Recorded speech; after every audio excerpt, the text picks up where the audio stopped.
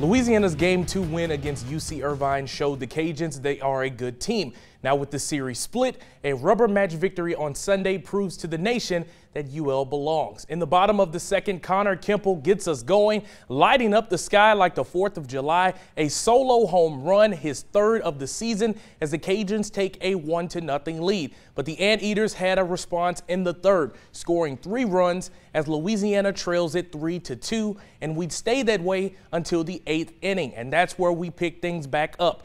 Bases all the way juice.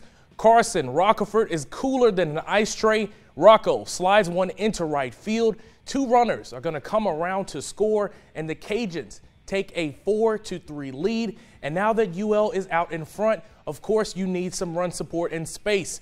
And with 2 runners on, C.J. Willis is going to give it to him. His second hit of the year, brings home a runner and secures the dub as Louisiana wins the series 2-1 with a 5-3 win.